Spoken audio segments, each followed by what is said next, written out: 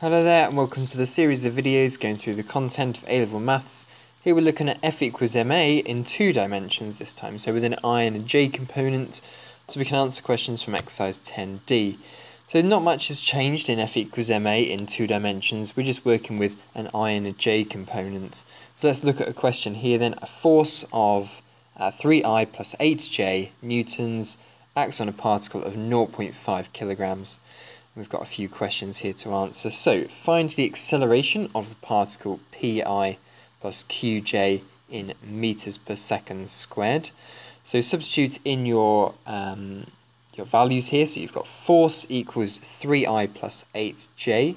You've got 0.5 as the mass, and you've got a on its own there. We want to find out what the acceleration is. So double both sides, double both components there, and we'll have 6I plus 16j meters per second squared. So that effectively means that we are, if we're thinking about a Cartesian coordinate grid, x and y axis, that every second that goes past, we're increasing our speed by 6 in the x direction, and for every second that goes past, we're increasing our speed by 16 in the y axis direction. Find the magnitude and the bearing of the acceleration of the particle. Well, that's exactly the same as it would be for any force, so you move 6 right, 16 up. Work out the magnitude by doing a bit of Pythagoras' theorem. So we get 17.1 there, and the bearing is going to be from north, and we'll have to do a bit of trigonometry to get 69.4 here. So the bearing from the north line is going to be 20.6, or 021 as a final answer bearing. Okay, so the main part of this question here came up here. There's not much difference in f equals ma when you've got a force that's in 2 dimensions and an acceleration that's in 2 dimensions. It's just these two parts here and here they're going to be in 2 dimensions. The m here, the mass, is just going to be 1 dimension. It's going to be effectively a scalar multiple, so it's just a number like 3, 5. It's not going to have a 2-dimensional mass. Just a number. Okay, another question here then. 3 forces as follows: 2I plus 4j minus 5 plus 4j newtons and 6I minus 5j newtons. All of these forces are acting on a particle of mass 3 kilograms. Find the acceleration of the particle. Well, first thing what we'd want to do here is find the overall force when we sum up them together. So adding these forces together, and we get 3I plus 3j. And we want to find the acceleration on a particle of mass 3 kilograms. So f equals ma, and the reason they've appeared in bold this time here is to signal that these are our 2-dimensional vectors. So substitute them in: 3I plus 3j from the resultant vector. M is 3. And a is what we want to find out. So divide both sides by 3, and we get I plus j equals a. So it's I plus j meters per second squared. Okay, the next part here then, a bit more in context. A boat is modelled as a particle of mass 60 kilograms and is acted on by 3 forces. Maybe current, force from the engine, etc., etc. So 3 forces that look like this, and we have a question here. Given that the boat is accelerating at a rate of 0.8 minus 1.5 meters per second squared, think of the top rows as i's, think of the bottom rows as j's. Find the value of p and q, and p and q appears in the F2 force here. So as I said, think of the top value as I, think of the bottom value as j. So what we want to do first is find the resultant between our 3 forces. If all 3 forces are acting on it, then we want to know the total force that's acting on it. So 10p plus 5 and 20q plus 150 newtons. So this force times by, this force then equals mass of 60 times by our acceleration. So we've got force, the resultant force that we found from all 3 of those forces added up together, equals mass 60 times acceleration 0.8 times 0.8 over minus 1.5.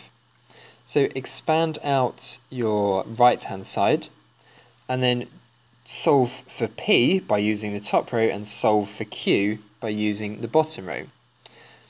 So looking at the top row on both of the vectors here, 10p plus 5 equals 48, so P is therefore 4.3. And solving for Q on the bottom row, we get Q is equal to minus 12. So there we are, those are the values of P and Q. Final answer 4.3 and Q is minus 12. Right, so moving on to this next question here now, we're going to look at parallel vectors. So what we've got is two vectors here, A and B. A is 3i minus j and B is I plus j. And we want to find the value mu such that if we do the first vector add some multiple of the second vector, and that multiple is going to be our mu value, and we add them together, we want that vector that results from that to be parallel to 3i plus j. Okay, so let's start off by adding these two vectors together but timesing B by the value mu. So A plus mu B, multiply them out, group your i's and j's together, and then factorise out the I from the I parts and the j from the j parts. So you see here I've grouped my i's together here and j's together here, and then factorised them out, i's first and then j's second. Now, what I want is for this vector here, once I've combined them in this way that we've just done, is for it to be parallel to 3i, which will go 3 to the right and 1 up. So 3 to the right and 1 up. So effectively then, if you times the y components here by 3, you're going to get exactly the same as what you'd get on the x component. Or in other words, to do with i's and j's, if you times this part on the j components by 3, then you're going to have exactly what you want on the x component if you want your vector to be parallel to 3i plus j. Effectively, you're going to times 3 by the other part of the vector here to get the two to equal each other. Okay, so let's do that. Let's set 3 plus mu equal to 3 times the j component, and then expand the brackets and see what you get. And here we get 3 equals mu. Okay, so let's just see this in action here. Let's substitute that back in. So it's going to be 3i minus j, add 3 lots of I plus j. So we will get here 6i, and then it will be plus 2j. And you can clearly see here that that vector there is parallel to this vector here by a scale factor enlargement of 2. So when mu equals 3 and we combine our two vectors in such a way as to put a 3 in front here, we get a vector that's parallel to 3i plus j. Okay, so your turn to have a go at some questions now. Pause the video and try this one out. Okay, well done for having a go at these two questions then. Let's have a look at the first one. A resultant force of 4i plus 3j acts on a particle of mass m kilograms, causing it to accelerate at 20i plus 15j. Work out the mass of the particle. So in this case here, we've got two parts of our F equals ma formula, just not the mass. So it's 4i plus 3j equals m times by 20i plus 15j. And we can see here, comparing both the I components and the j components, that we need to take a fifth of the acceleration to get it to equal the force. So m here is equal to 0.2 kilograms.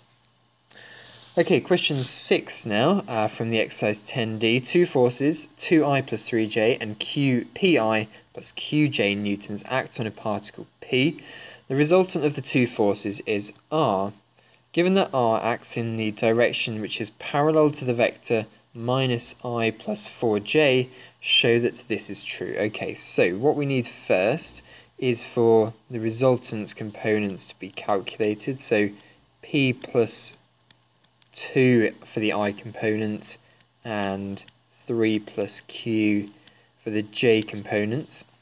So that's the resultant of these two forces. And now we want for the direction vector to be parallel to this vector here. Now if we want it to be parallel to that vector there, we want it to go left by 1 and up by 4. So what we need then is for, let's call this the x component and the y component, is for the x component to be times by -4, and then it would be perfectly equal to each other. So we're going to times the I component by -4. Okay, so let's do that then. So it's -4 times by 2 plus p, and that's going to equal 3 plus q. And then the two components should be equal then. So we're going to get -8 plus, so take away 4p, equals 3 plus q. And adding everything onto the right hand side, we're going to get 0 equals 4p plus the q plus the 11, which is basically what we've got there. So we've shown it pretty well. Okay, thanks very much for watching this video then. Have a go at lots of the exercises, the questions from exercise 10D. Make sure you persevere through the difficult ones. Have a go at the ones later on in the exercise as well to challenge yourself, and ask your teacher for help if you need any. Thanks very much for watching.